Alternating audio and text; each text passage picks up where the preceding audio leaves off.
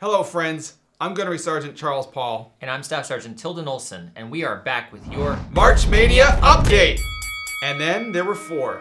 We're going to recap the Enlisted 8 for everybody. But first, what is up with Sousa? Not the best showing by him this year, but I guess he can't win them all. No, we don't take kindly to those anti-Sousa heretics around here. I kind of think there's an underground effort to vote Sousa out. I don't know what's going on. Well, let's dive into our recap here and take a look at Game 25. Game 25 saw Superman losing to the Wildcat March, and the Man of Steel was struck down by the Wildcats' onslaught of votes, and the Cinderella March moves on to the Fidelis Four.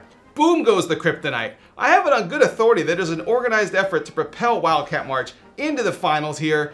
Who doesn't love Willow the Wildcat? Go you Northwestern, you're into the Fidelis Four. Now let's head over to game 26, and this is it for Sousa. Sousa is out. American Patrol beats the Liberty Bell by precisely 250 votes. That's almost as precise as one of Colonel Feddick's downbeats. Complimenting the boss, I like it. I guess there weren't enough Monty Python fans here to propel Liberty Bell over the top. Let's take a look at Game 27. Game 27 saw the Sons of Uncle Sam losing to the Imperial March, and I guess things got a little too real for the real McCoy in this one. Darth Vader wins. Well, it was a close one, but in the words of Emperor Palpatine, the son of Uncle Sam must not become March Mania champion.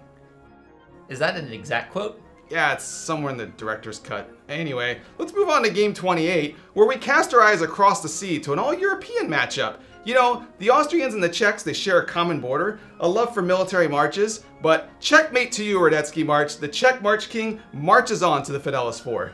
Julius Fuchik, his name is Gladiator, and he is 2 wins away from March Mania glory.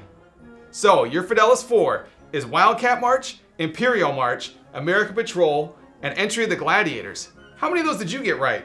Just about 0. How about you? Yeah, same with me, and not looking so good. Well, who do you think's gonna take this one, Wildcat versus Imperial March? Well, as you know, I was a big supporter of Superman winning the championship, but I think now I have to get on the Wildcat train.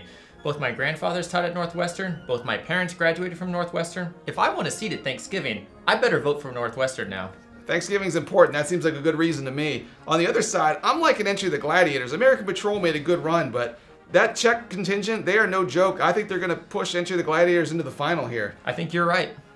Well, don't forget, this Friday, April 1st at 9 a.m. Eastern Time, we'll be revealing live the winner of this year's March Mania. And I heard a rumor the band might come along and play the winner as well. Well, the only way to find out is to join us and tune in.